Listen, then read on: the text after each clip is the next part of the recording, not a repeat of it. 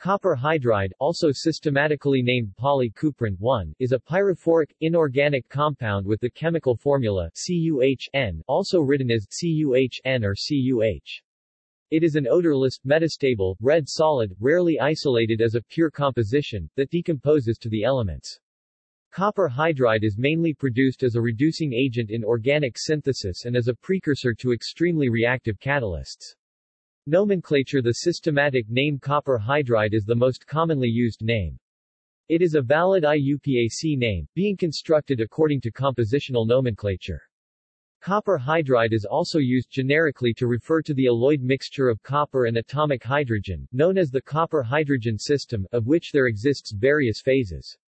It is also used to refer to any compound containing a CuH bond. The oxidation state of copper in copper hydride is +1. History: in 1844, the French chemist Adolphe Wurtz synthesized copper hydride for the first time. This reaction consisted of the reduction of copper sulfate with hypophosphorus acid, H3PO2.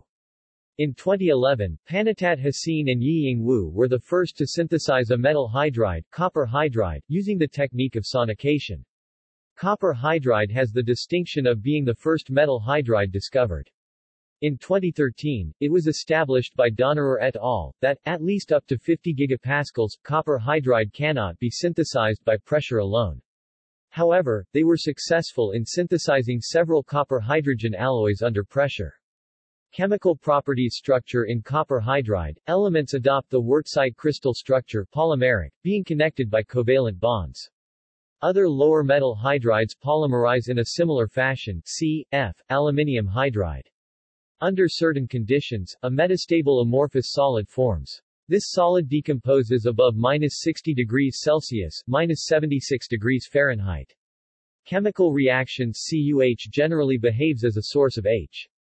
For instance, Wurtz reported the double displacement reaction of CuH with hydrochloric acid, CuH plus HCl copper 1 chloride plus H2 when not cooled below -5 degrees Celsius, 23 degrees Fahrenheit. Copper hydride decomposes to produce hydrogen gas and a mixture containing elemental copper, 2CuHxCu, 2x CuH plus 1/2 xH2. 0 production. Copper does not react with hydrogen even on heating, thus copper hydrides are made indirectly from copper I and copper precursors. Examples include the reduction of copper sulfate with sodium hypophosphite in the presence of sulfuric acid, or more simply with just hypophosphorus acid. Other reducing agents, including classical aluminium hydrides, can be used. 4Cu2 plus 6H3PO2 plus 6H2O4 CuH plus 6H3PO3 plus 8H plus. The reactions produce a red-colored precipitate of CuH, which is generally impure and slowly decomposes to liberate hydrogen, even at 0 degrees Celsius, 2CuH2Cu plus H2. This slow decomposition also takes place underwater, however there are reports of the material becoming pyrophoric if dried. Reductive sonication: copper hydride is also produced by reductive sonication. In this process, hexaaquicopper and hydrogen react to produce copper hydride and oxonium according to the equation Cu H2O 6 2 plus 3H1 N CuH N plus 2 H3O plus 4 H2O. Hydrogen is obtained in situ from the homolytic sonication of water. Reductive sonication produces molecular copper hydride as an intermediate. Applications in organic synthesis: polymeric CuH(N) exhibits poor solubility and stability and is rarely used in organic synthesis. However, ligated copper hydride species, LnCuH L equals PR3 or NHC, which may be oligomeric or monomeric in solution, are commonly employed in organic synthesis. Whitesides first described the reducing properties of phosphine-ligated copper hydride species. Stryker popularized the hexameric pH3P CuH6 Stryker's reagent as a mild and selective reagent for the conjugate reduction of alpha, beta unsaturated carbonyl compounds. Shortly thereafter, Stryker reported the use of H2, at least 80 psi, as the terminal reductant, allowing a catalytic amount of pH3P CuH6 to be used for conjugate reduction reactions. Subsequently, Hayama reported that hydrosilanes HSIR3 could be used as a convenient alternative to H2 for the regeneration of a LNCUH species, although no mechanistic rationale was offered at the time. Brunner was the first to report that hydrosilylation of acetophenone in the presence of a chiral phosphine copper catalyst afforded enantioenriched product up to 40% E. This process is now recognized to proceed through the enantioselective addition of L**CUH across the C=O bond. Buchwald developed a highly enantioselective 80 to 92% E reduction of prochiral alpha, beta unsaturated esters using tol-BinAP as a chiral ligand for copper in the presence of PMHS as the reductant. Lipschitz subsequently developed conditions for the CUH-catalyzed hydrosilylation of ketones and imines proceeding with excellent levels of chemo and enantioselectivity. The reactivity of LNCUH species with weakly activated e.g. styrenes, dienes, and unactivated alkenes e.g. alpha-olefins and alkynes has only recently been recognized and has served as the basis for several copper-catalyzed formal hydrofunctionalization reactions. Hydride copper. Hydride copper, also systematically named cuprin-1, is a related inorganic compound with the chemical formula CuH, also written as CuH. It is a gas that cannot be concentrated in pure form. Properties. Hydride copper is a hydrophilic, polar solute, and so dissolves in polar compounds.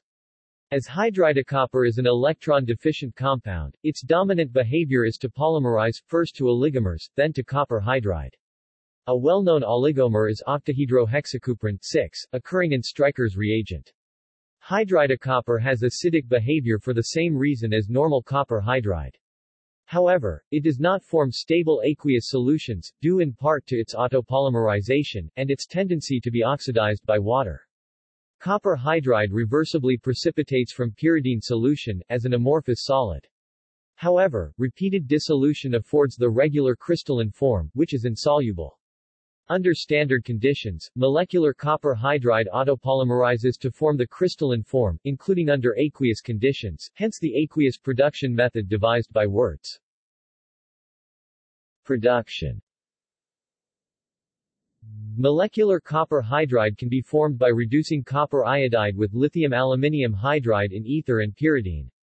4Qui plus LiAlH4CuH plus Li plus aluminium iodide. This was discovered by E. Weiberg and W. Hennel in 1952.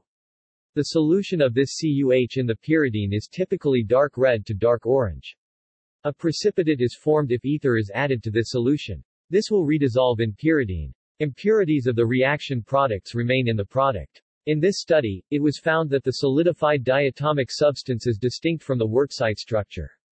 The wurtzite substance was insoluble and was decomposed by lithium iodide, but not the solidified diatomic species. Moreover, while the wurtzite substance's decomposition is strongly base-catalyzed, whereas the solidified diatomic species is not strongly affected at all. Dilts distinguishes between the two copper hydrides as the insoluble and soluble copper hydrides. The soluble hydride is susceptible to pyrolysis under vacuum and proceeds to completion under 100 degrees Celsius. Amorphous copper hydride is also produced by anhydrous reduction. In this process copper I and tetrahydroaluminate react to produce molecular copper hydride and triiodoaluminium adducts. The molecular copper hydride is precipitated into amorphous copper hydride with the addition of diethyl ether. Amorphous copper hydride is converted into the Wurtz phase by annealing, accompanied by some decomposition. History.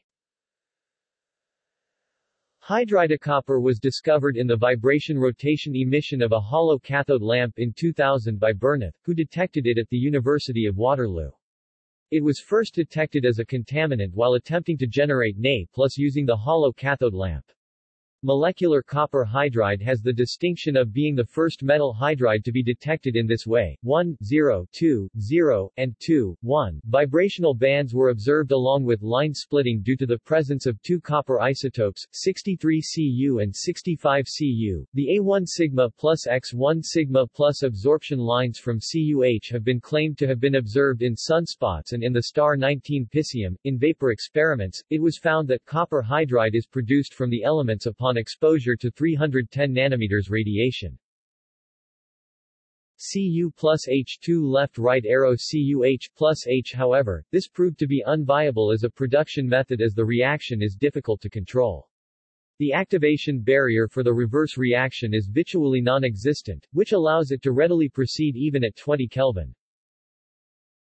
Other copper hydrides. Although there are no conventional alloys of copper that intentionally incorporate hydrogen, it is known to cause embrittlement of copper. A binary dihydride copper-2 hydride also exists, in the form of an unstable reactive intermediate in the reduction of copper hydride by atomic hydrogen. References